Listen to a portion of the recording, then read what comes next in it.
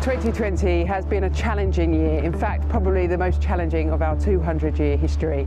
We were shut down for over 18 weeks, costing us millions and millions of pounds.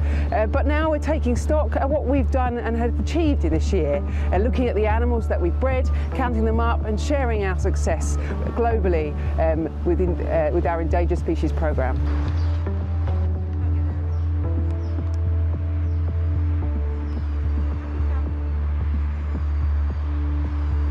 Counting 18,000 animals is quite a task. If you can imagine, for some keepers, maybe counting the giraffes is quite easy, they're quite large. But for some of our smaller stock, like our invertebrate species, it can be quite a task.